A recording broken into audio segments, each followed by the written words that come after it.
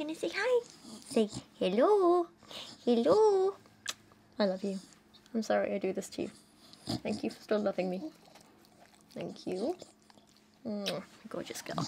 Hey everyone, and welcome back to another video. Today we are going to be looking at another terrible parenting book. This time, I can't remember if this exact one was recommended to me by one of you guys on, I think it was Instagram, but the author definitely was, and when I went and looked up the rest of his catalogue, I found this book called Parenting Isn't for Cowards. This is a book written by a Dr. James Dobson, and it's another one of those kind of like terrible Christian parenting books that at some point definitely starts to recommend using violence and physical force against your kids, which obviously I am completely against. Now, again, disclaimer as always, before I make any of these videos about parenting books, I don't have kids myself, I never plan on having kids, but I do have a niece and nephew who are fairly young. I think we're talking like, what is it, 6 or 7 and about like 2-ish or something now, and I of course have my gorgeous little pup here, who I treat like a daughter, and I can't imagine ever using physical violence against any of them, so I am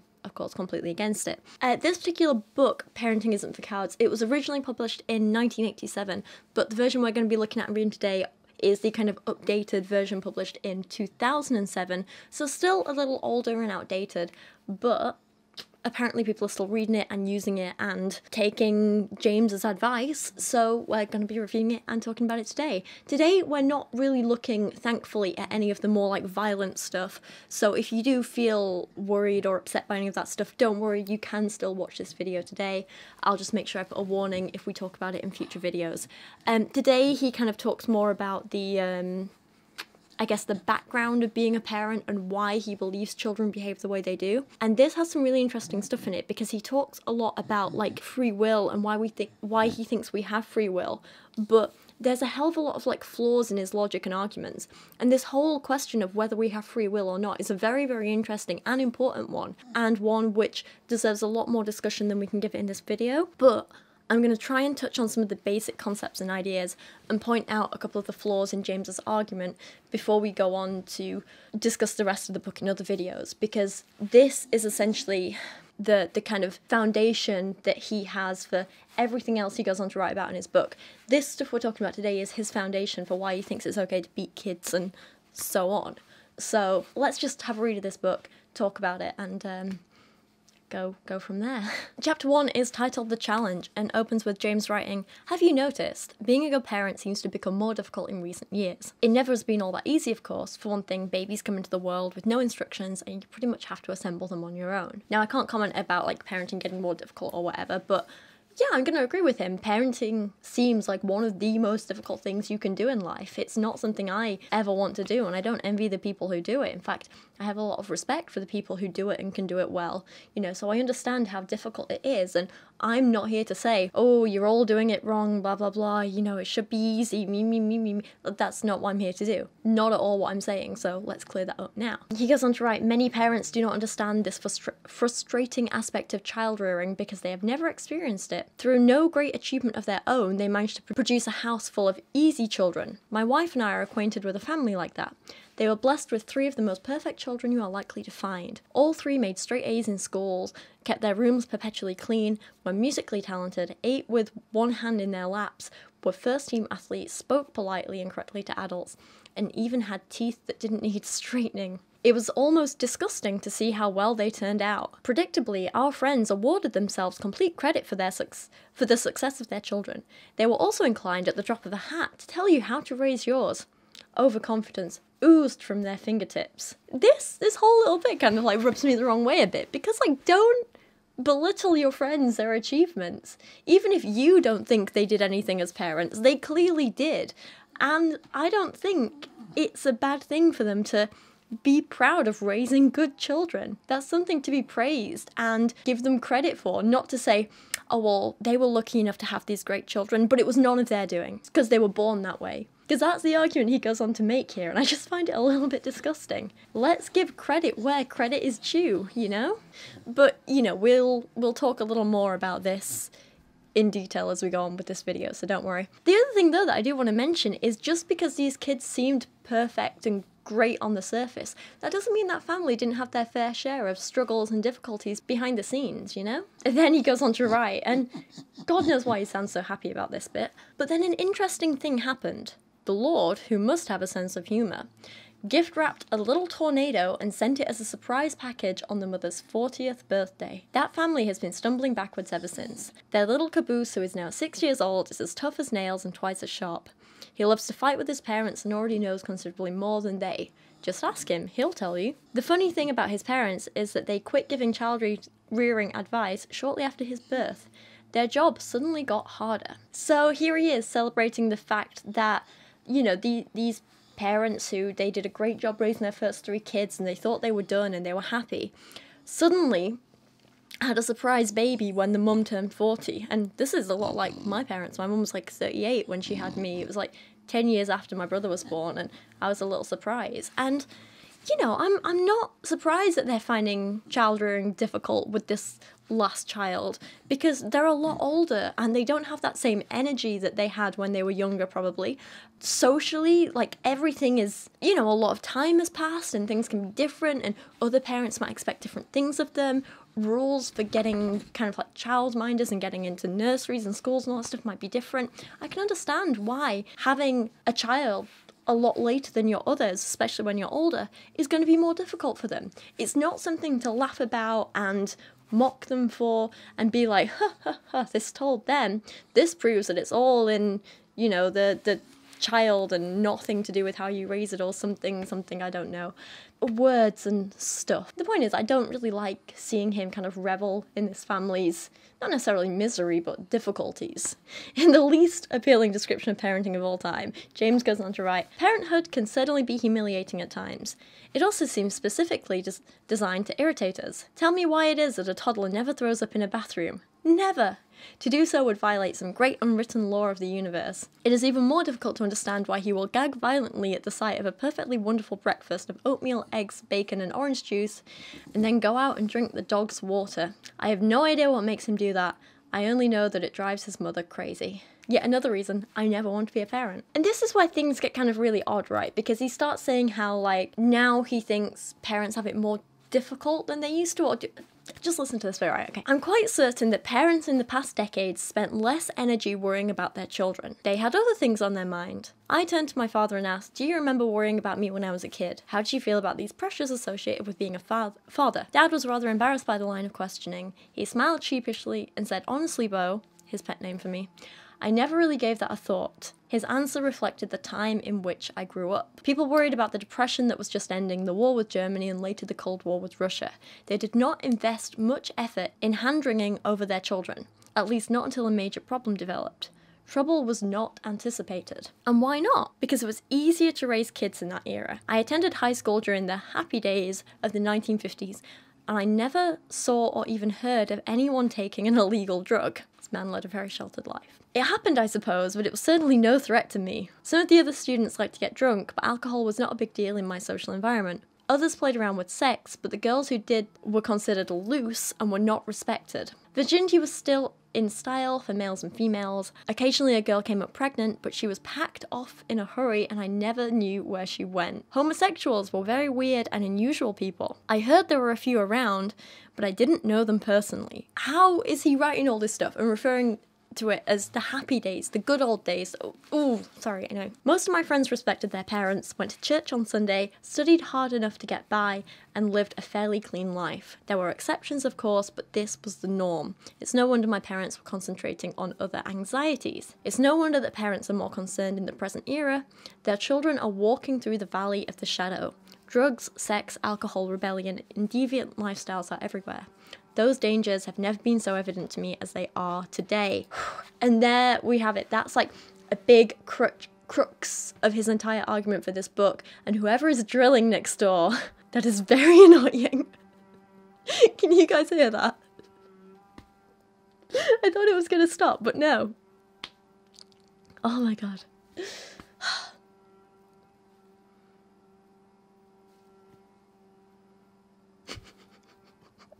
How much further can they even drill? Anyway, sorry. I'm genuinely absolutely sick of people blaming society for all of their problems and, you know, not themselves, and not really taking personal responsibility for stuff. I'm not saying that, you know, societal norms changing isn't partly the cause of, for example, parenting being more hands-on than it used to be, perhaps, but it's also not the whole story, not by any means. Maybe parents are more concerned and hands-on with their children now because we as a society are learning more about the damage we can do to children when we raise them badly. We're learning more about the importance of good parenting. Without getting into too many specifics, a lot of scientific research has been done since these days in the early 1900s. So we understand the importance of certain kinds of parenting and how we bring up children. And, you know, we understand the importance of doing certain activities with kids, teaching them certain things, giving them a certain diet, maybe encouraging certain behaviours, spending a certain amount of time with them, and so on. And more parents are aware of these studies. They're more part of the mainstream now. And that's why more parents are thinking, damn, I don't want to mess up my kids. I'm going to be more hands-on. I'm going to worry more. I'm going to care more. And maybe parents today are more conscious of trying to raise their kids well because they had parents who basically ignored them growing up and didn't care all that much. And they saw that and they saw how it affected them, and they don't want to do that same thing to their own kids. And maybe it is partly to do with societal changes and changes to what our norms and values are. But it's not just one thing. It's definitely a whole range of things all combined and mixed together. And of course, when we say parents in general are more hands-on, that still doesn't mean that everyone is. The other thing is that we're more aware that there are big differences in the kinds of families that are out there now, and the way that different people raise kids in different ways, and the different ways different families are structured. And we're very aware that there's not just one right way to do everything. And a lot of it comes down to the individual family and figuring out what's best for the parents, what's best for the kids, what's best on a physical, biological, and psychological level, what's good on a kind of social level, like lots of things come into play, and there's not just one right way to do things, and I think we're a lot more aware of that now than we used to be. Following on from this point though, James goes on to get mad about London. Weirdly, he's an American guy, starts complaining about London. Now, I'll be honest, I kind of took this bit a little bit personally because I lived in London for 4, maybe a bit more years, and I love the place. I think it's wonderful, it's magical, you meet all kinds of wonderful people there, you have the most incredible experiences. London is an incredible big melting pot of all different kinds of people from all different backgrounds and lifestyles, all coming together in one incredible city of opportunity and excitement, and I think it's wonderful. But James doesn't like it. James writes, I'm writing this book in the heart of London, where my family has joined me for a couple of months. This wonderful and historic city is also the home of some of the most pitiful young people I've ever seen. I was one of those. I was one of those pitiful young people, apparently. Rockers and punkers and druggies are on the streets in search of something. Who knows what? Girls with green and orange and purple hair walk by with strange-looking boyfriends. At least, I think they're boys. They wear earrings and have blue mohawk haircuts that stick 4 inches in the air. While gazing at that sight, a clang, clang, clang sound is heard from the rear. The Hare Krishnas are coming. They dance by with their shaved heads and monk-like robes. Where the hell has he been in London? Gays parade arm in arm and prostitutes advertise their services. I'm sorry, but seriously, where in London was James? What part of London was he in? Because I'd like to go there. No, seriously. When he was writing this, was he just playing a game of how many people can I offend in one paragraph? Because if so, James, I think you won. I also just seriously, how warped is his view if he thinks the most pitiful people are those who have a few piercings and dyed hair? Like, if that's what he thinks is pitiful, then how sheltered and dull and sheltered and privileged and sheltered is his life? The thing is, when you're in London, there are people who I do feel a lot of pity for, you know, including the 7,500 homeless people who the Conservative government is doing next to nothing to help. I might feel it for the thousands and thousands of families living in poverty who are barely able to feed or clothe their children. I might feel it for the families and friends of the victims of knife crimes and gang violence in London, which is scarily common. While I lived there, I saw knife fights in my local park. I saw someone threatening someone who at first seemed to be a friend with a knife at my local DLR station. It was a mess. I might feel pity for any number of people in London, but not the perfectly normal, happy, functional people who just happen to have green or orange hair, you know? They're not the people worth pitying and wanting to help and change. There are plenty of other people who actually need that help, who actually need you to worry about them. Also, can we talk about that last line there? The gays parade arm in arm and prostitutes advertise their services. Sorry, but prostitutes advertising their services happens in pretty much every major city in the world, somewhere. Not just in London. Sex work is one of the oldest professions, and one that, let's be realistic, is always going to have a place in society. That's why the church used to literally be the home of prostitutes. Temple prostitutes were a thing. The only difference is that we're slowly starting to reduce the stigma around sex work in general, which is really, really important because, one, sex workers deserve the same respect as everyone else, and two, the more we normalise it, the more we can regulate it, and the more we regulate it, the safer we can make it for those sex workers. That said, I don't really think it's all that obvious in London. Sure, sex work is going on everywhere in the world, but I can't really think of anywhere obvious in London where you just see prostitutes advertising their services. Blah, blah, blah. I don't think I saw a single prostitute in 4 years. So I really want to know, where were you staying, James, and why were you staying there? Is there something you want to tell us? I think you'd actually hate where I live in Leeds, because I'm in Holbeck, which is like the one area of Leeds where prostitution is legal, and I see a lot of prostitutes walking past my building to go to the legal area to go work, and most of them lovely women, actually. God, James would hate it. He would absolutely hate it. Anyway, sorry, back to his book and his writing. He then goes on to complain about a friend of his daughter's who was planning to go to university. However, in a completely shocking and disgusting and disturbing twist of events, he found out, and the friend found out, that this university, men and women share the same dorms. That means in one corridor of people, you have men and women living next door to each other. Disgusting! You wouldn't get that anywhere else on the planet, would you? Definitely not in a block of flats like this. Definitely not on a street where you have men and women living next door to each other.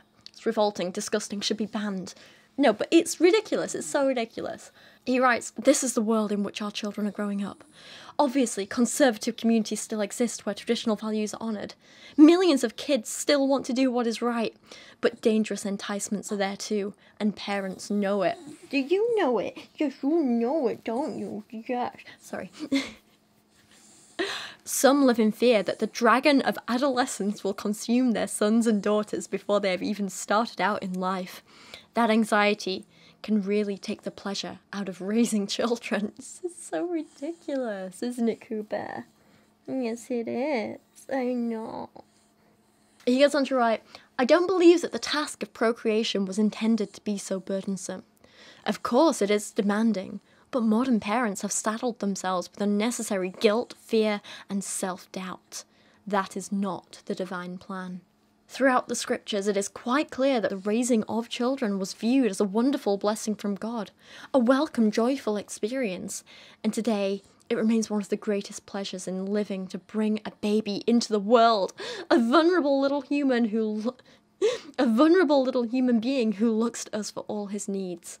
What a wonderful opportunity it is to teach these little ones to love God with all their heart and to serve their fellow man throughout their lives.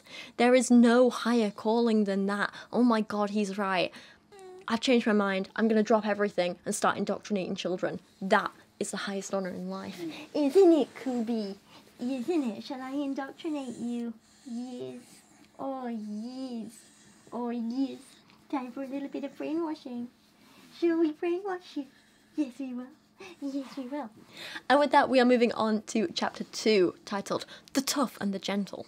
James writes, "You are not alone. Millions of parents, past and present, can identify with the particular stresses you are experiencing right now. A child between 18 and 36 months of age is a sheer delight, but he can also be utterly maddening."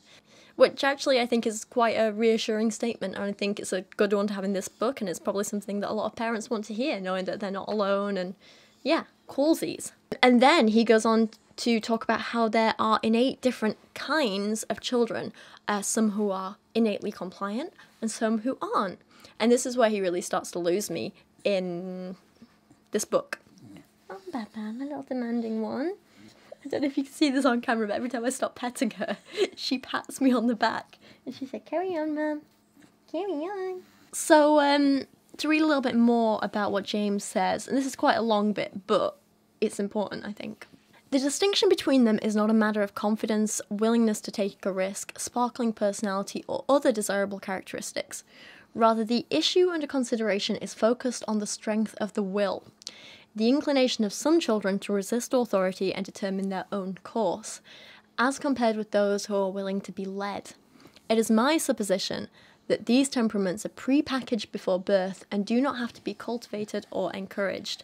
They will make themselves known soon enough. Not everyone concurs. Many psychologists and psychiatrists of the past would have disagreed violently with this understanding. Sigmund Freud, the father of psychoanalysis, and J.B. Watson, the creator of behaviorism, believed that newborns come into the world as blank slates on which the environment would later write. For them, a baby had no inborn characteristics of personality that distinguished them from other infants. Everything he would become, both good and evil, would result from the experiences to be provided by the world around him. He could make no independent decisions because he had no real freedom of choice, no ability to consider his circumstances and act rationally on them.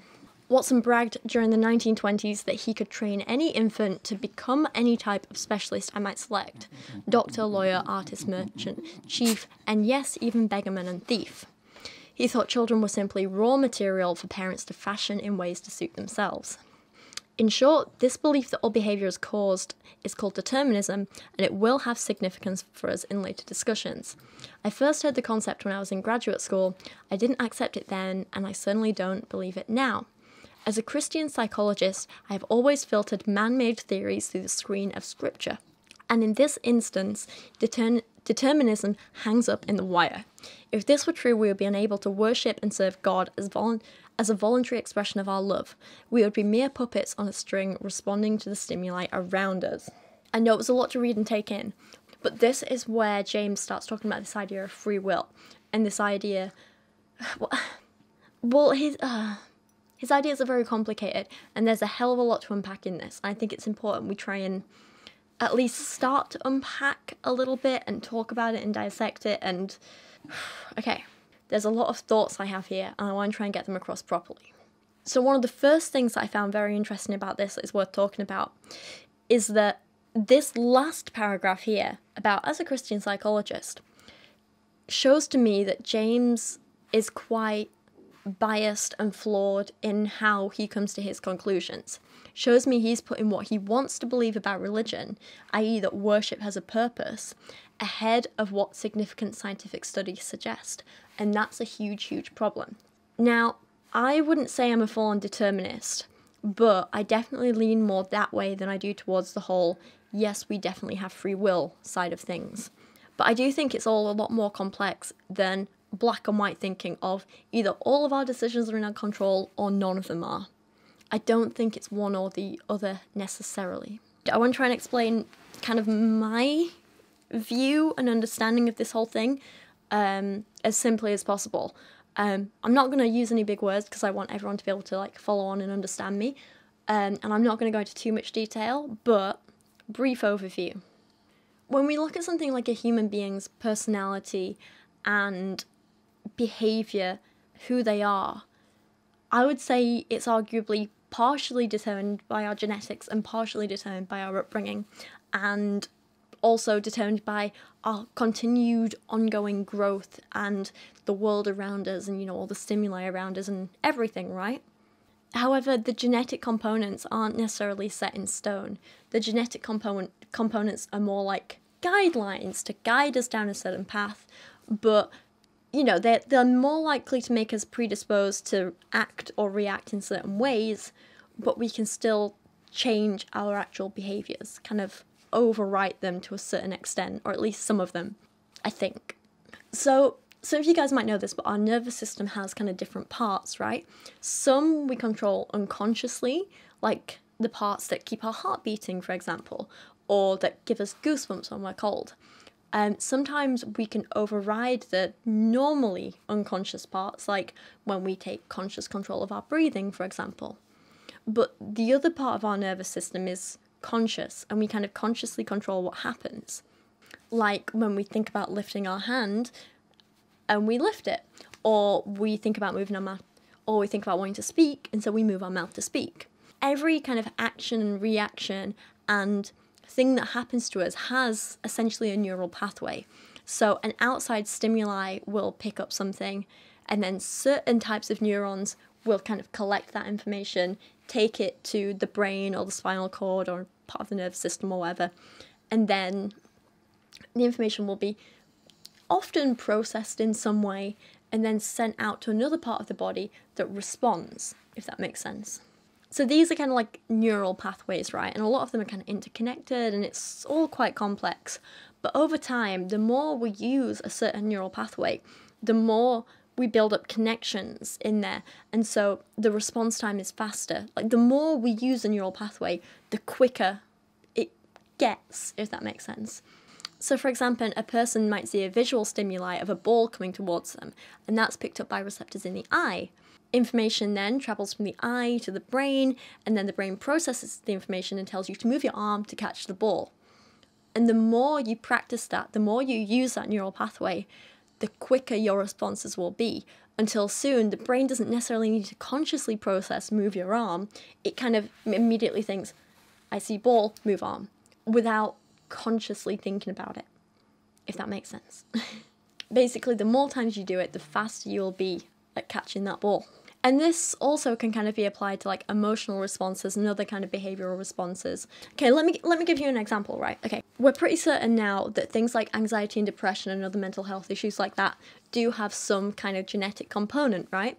So I, as an individual, am almost definitely genetically predisposed to have issues with depression and anxiety, and I know this because it runs in my family. Several other family members have very, very similar issues to me. So when I was in school and used to get bullied pretty badly, my brain would immediately go into panic mode. I'd cry, I'd breathe faster, my head would feel kind of loud, there would be a lot of pressure in there, because that was kind of, for one, what I was more genetically predisposed to respond with. But then the more it happened, the more my nervous system got used to dealing with stressful stimuli in this way. And there was no one there to tell me that I could control it or stop it or change it. And so it got to the point where it didn't necessarily take something big like bullying to send me into a panic attack. But my brain got so used to responding in this way to emotional stress that eventually any small amount of confrontation or stress would send me into a full-on panic attack. Because while I had that genetic component predisposing me to that, I kind of went through using those neural pathways, the stronger they got, and the stronger that response became. It wasn't really until I started working with a CBT counsellor and I started consciously trying to like pick apart my actions and follow the triggers and understand how to slow down and ultimately how to change my neural pathways and behaviours, that I stopped having so many panic attacks. I mean, they still happen sometimes, but not half as bad as they used to, and not half as frequently as they used to. And so I guess this is a good example of what my viewpoint is, because we're genetically predisposed to act, react, and behave in certain ways, but that doesn't always mean we have to react, act, and behave in these ways. A lot of our behaviour and responses are learned. We copy the people we see around us. We learn from others. We use certain neural pathways more than others. Sometimes we choose to, sometimes because there's a genetic predisposition. But we can also identify and change those pathways which aren't helpful to us. And we can try and teach ourselves to use new ones. I'd still argue that a lot of our responses and behaviours on a certain level are out of our control. We don't necessarily have conscious control of the specific electrochemical reactions which are happening in our nervous systems. These are an unconscious response to other stimuli, but sometimes we can manipulate our brains into paying more attention to certain stimuli and not others, and so on.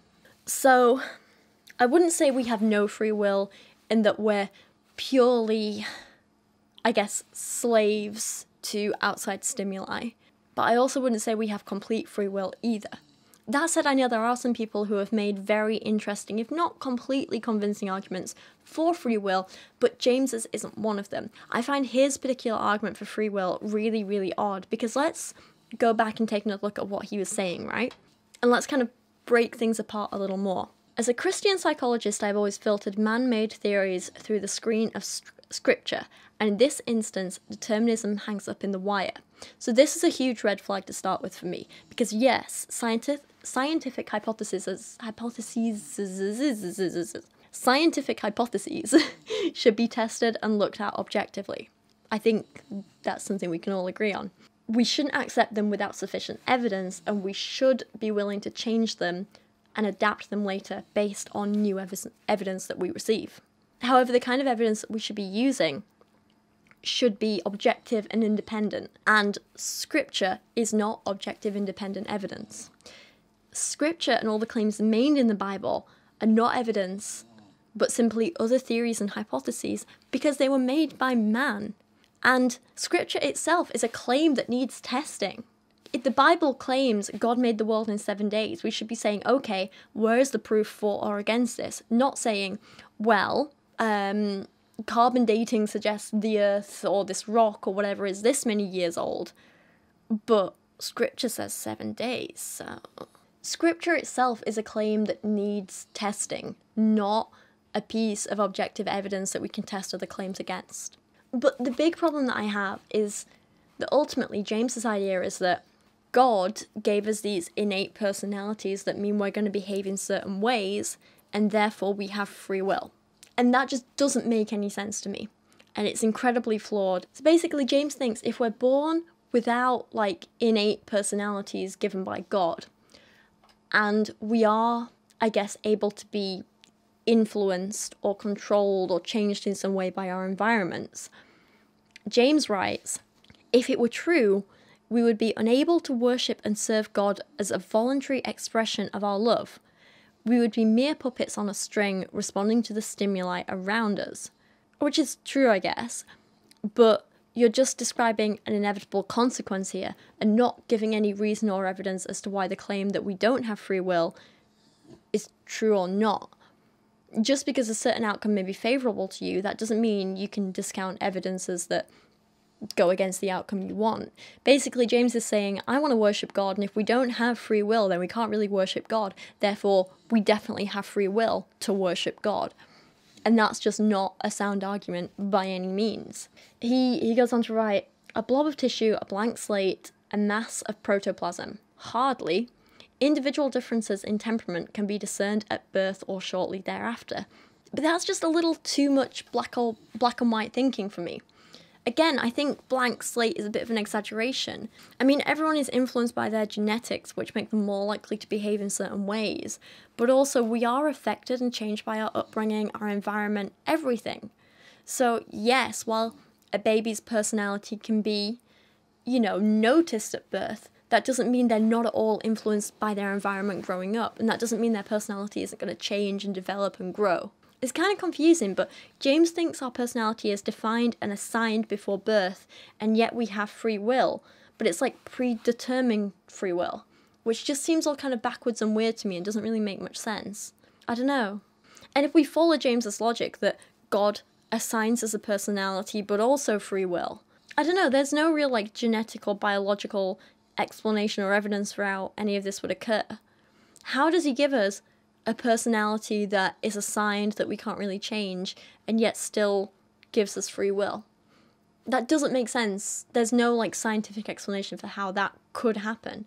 Surely if we actually had this predetermined personality that we couldn't change, then surely that would also mean that our responses to outside stimuli would be predetermined and unchangeable, and therefore we wouldn't have free will. Surely the only way to have free will is if our personalities weren't determined before birth and were just the result of random genetic, of essentially partly randomly, assigned genetic codes and natural responses to stimuli. I don't know. I just find every argument I read for free will is incredibly flawed. Maybe I'm missing something, but I don't think it makes sense. Anyway, sorry, I don't know. James just kind of skims over these big glaring issues of this theory and then never gives any actual evidence for it, except one example, which is incredibly flawed because his only evidence comes from the Bible, in which he says, "In one remarkable scripture reference, we even see references to a strong-willed temperament before the child was born. Genesis 16:11 reports a striking conversation between an angel of the Lord and Abraham's pregnant servant girl, Hagar. He said, 'You are now with child, and you will have a son. You will name him Ishmael, for the Lord has heard of your misery. He will be a wild donkey of a man. His hand will be against everyone, and everyone's hand against him. He will live in hostility towards all his brothers.'" And apparently that is proof that God assigns personality before birth, and therefore we have free will. Makes no sense, right? Exactly. And that's where we're actually going to end this review today. In the next video, I want to actually skip forward a bit to chapter 5, in which we actually get some parenting advice, because James tells us how he deals with strong-willed children. It's... You know what, we'll cover that in the next video, because this is already kind of long enough. But I'd really love to hear your thoughts on this, particularly on the kind of free will debate.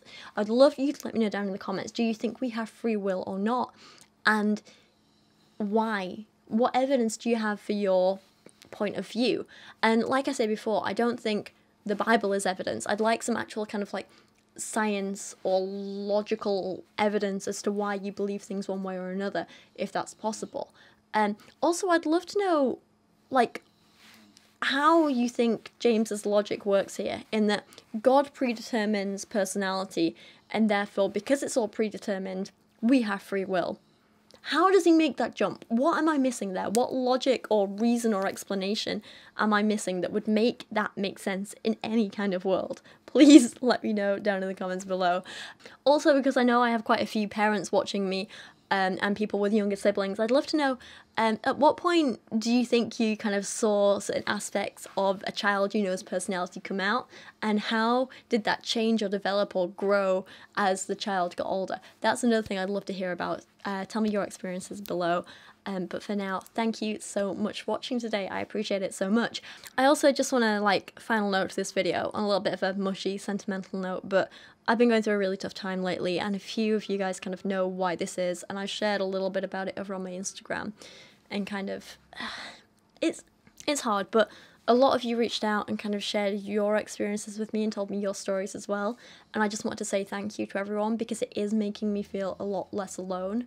And while it's horrible to hear that other people have gone through the same things that I went through, it's very, very comforting for me to know that so many of you guys were strong enough and wonderful enough to get through it, and it kind of makes me feel that I can as well, and kind of I feel like we're all in it together. And I just wanted to kind of extend a thank you to everyone for being so kind and lovely and supportive. So sorry if that sounds really vague and whatever. I don't want to get into the details right now, but I just want to say thank you. And I'm going to end this here. So see you in another video very soon. I hope you're all having a wonderful December. And please stay safe and look after yourself. And I'll see you again very soon. Also, Kubi's asleep behind me, but she says bye as well.